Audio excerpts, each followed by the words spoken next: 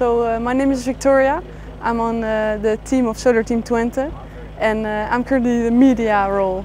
Yeah, so I just finished my bachelor at the University of Twente. It's sort of a broad bachelor, so I follow a course in social science and but also technical courses. So I was looking for something sort of to wrap this all together and work together on a team, and then I found this student team, so I was really excited to join this. It's partly communication but also planning and a lot of contact with the technical companies and making sure everyone in the technical team can do what they need to do to work on the car and finish the car on time.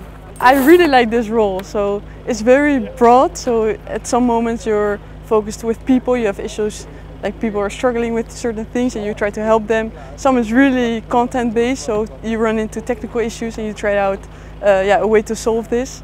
So I think this diversity in tasks every day is just very nice, very cool. So during the whole year I was technical manager, so I was sort of connected to the whole technical team and the management, and I really like this bridge between these two groups and trying to make sure everything runs as smoothly as possible. So yeah, that was very exciting to do. Everything is completely new, so when you get here you're in the car all day and then you get out of the car and there's a beautiful place you're gonna camp, and then tomorrow it will be at another place, and then of course the finish line. I'm very excited to get there.